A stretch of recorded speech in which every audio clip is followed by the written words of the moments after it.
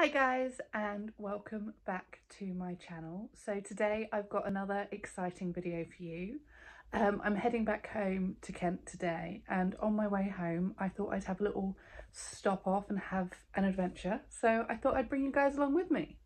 Today we're going to be stopping at, it's Haywards Heath and the Ouse Valley Viaduct. I don't know if I'm saying any of that right. It's O-U-S-E Viaduct. It looks so pretty from the Instagram photos. I kind of drove past it once around this time last year, so I thought I'd go and check it out properly today, and I'll bring you guys along with me. So let's get on into the video.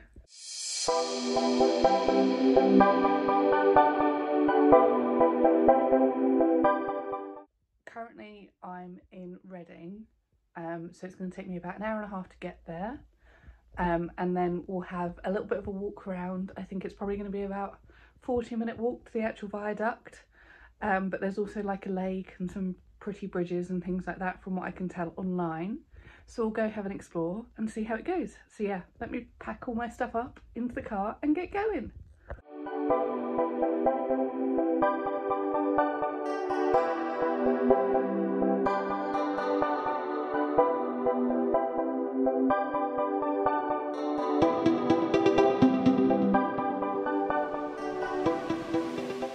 So I've finally made it. That was one hell of a journey. Basically there was so much traffic, and then I put it into a different app to try and find a quicker route, but then that took me the wrong way, and I ended up about half an hour out, so then I had to keep driving, and that set me back quite a bit of time significantly. But from looking online, it said the closest place to park to access the viaduct is Ardingly. So there's an Ardingly reservoir, and if you park in that car park then it's a quick walk to the viaduct. So I thought I'd do that because I wanted to have a look at the viaduct and the reservoir, so I feel like parking here is a good place to do it. But we haven't got much time. I've got about an hour until the sun sets. I don't know where this day's gone, so I better get going. So I'm literally parked right by the reservoir at the moment, so I feel like the best thing to do is go and have a look at that first, see what that's like, and then we'll head to the viaduct afterwards. Oh my god, it is so muddy though. Look, I basically still don't have my hiking shoes up at uni, so I'm in a pair of old Primark Converse at the moment. I bought the spare shoes and I did mean to like take these to ruin them, but oh my god, they are disgusting already.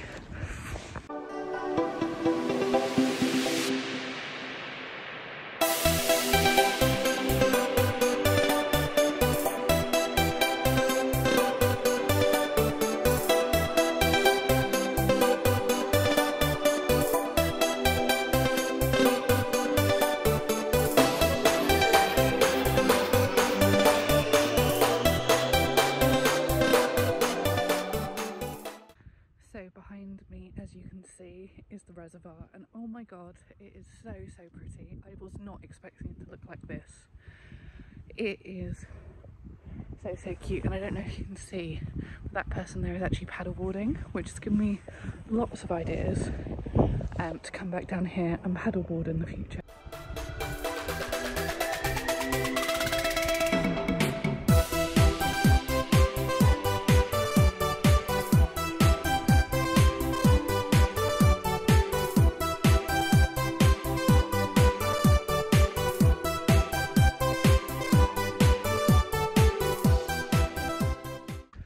I found a map online which sort of shows sort of all around Haywards Heath and the viaduct and other like key points that you can go view. So I'm going to go use that now and hopefully find my way from here to the viaduct. Fingers crossed I don't get lost because I don't have much time.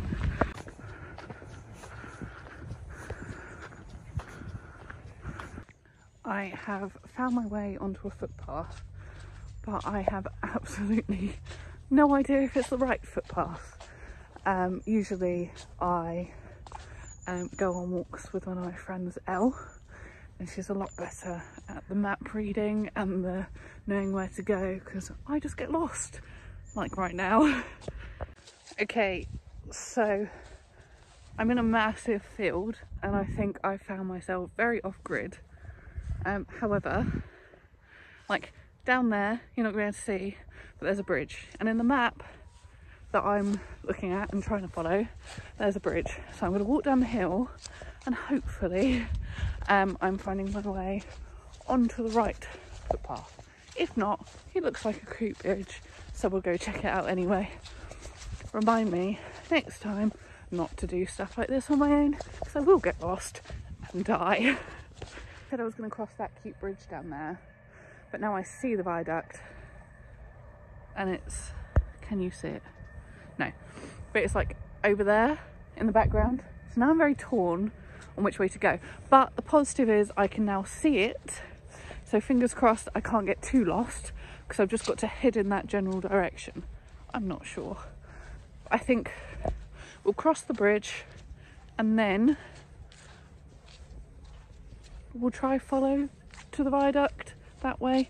I'm hoping I get there before sunset, because I really don't want to have to do this walk back in the dark, but I feel like that's going to happen at this rate. I am an absolute cluster.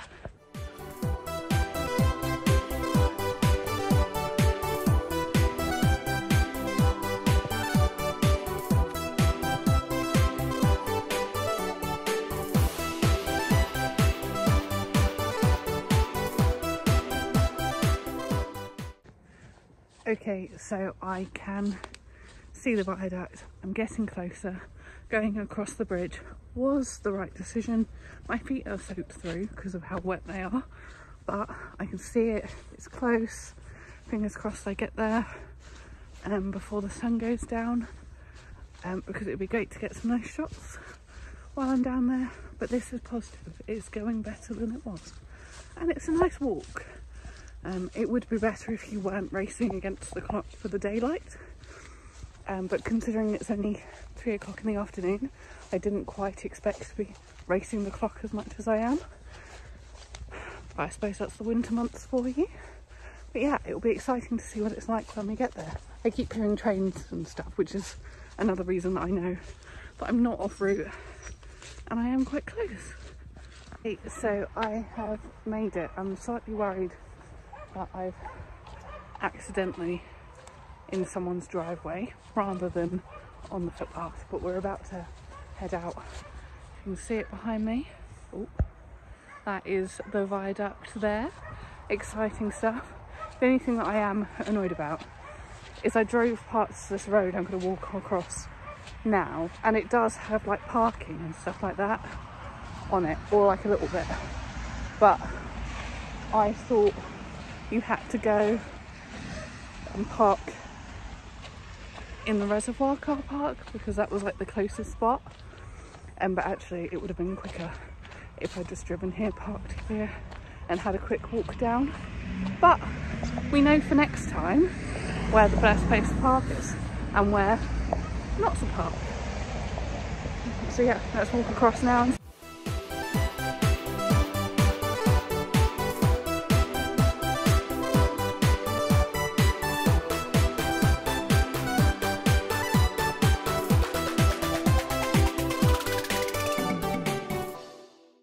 I am now standing right under the viaduct, which I think is so cool. Look, I don't know if you can see.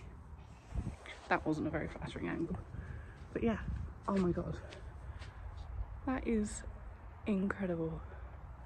Wow. But it looks exactly like it did on Instagram, and it's absolutely mental.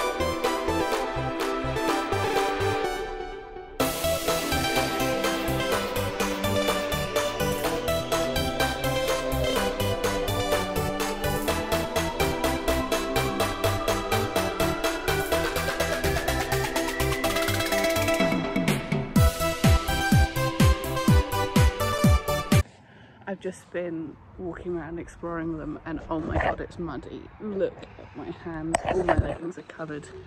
Hang on, let me turn around and show you my shoes. Look how covered I am. So yeah, I wouldn't come here if you don't like the mud, but if you like looking at some marvellous architecture, like seriously, look at that. That is so incredible. Then I would 1000% recommend you checking it out. It is absolutely mental. I cannot believe I've lived so close to this for so long and haven't checked it out.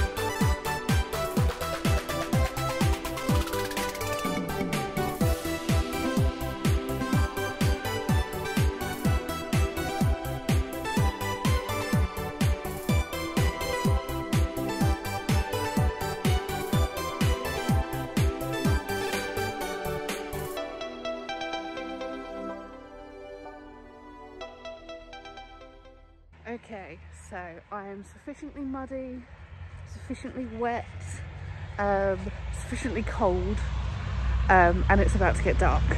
So as much as this is a stunning view, unfortunately it is time for me to head off back to the car. It's really aggravating I've actually got the walk, because it could have been just like a nice little trip in the car, but no, we've got a little walk. To be fair, when there's more time, it would be lovely to do the walk back. I'm just worried it's going to get dark. So I'm going to cut the camera here and walk back to the car as quickly as possible, especially because I'm like seeing loads of horses and hunting and dogs as well, which a bit terrifying and not up my street. So yeah, let's get going back to the car. The one good thing, well actually there's two good things I've decided about my little escapade, is I've been able to work out the actual footpath home from walking sort of from the viaduct to the car park. It's like taken me on the actual route, so hopefully there'll be no getting lost in fields this time. And the other good thing is I actually got some nice sunset photos that I wasn't expecting to get because the sun started to set, and that looks really pretty in the images. So it all worked out for the best, and it's saying I've got about an 18-minute walk back to the car, so hopefully it shouldn't take too long and I'll still have a little bit of light and won't be running through forests in the pitch black, which I was slightly worried about.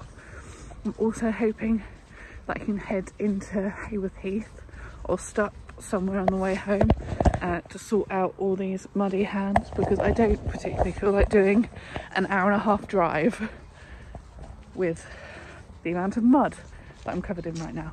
But we shall see what happens.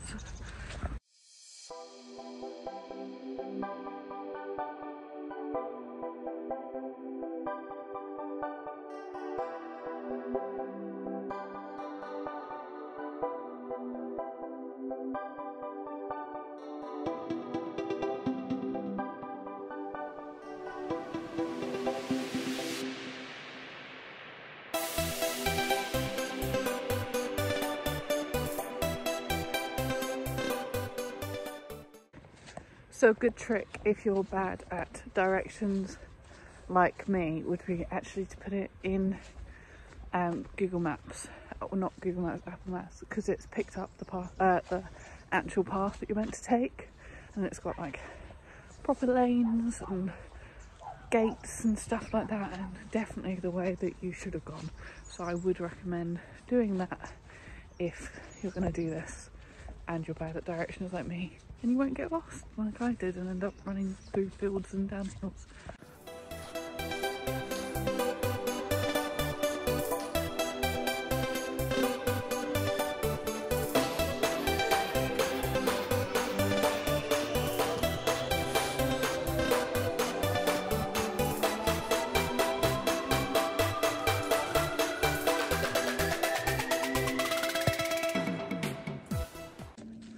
Okay, so I've made it back to the car park. I wasn't actually far off route for most of it.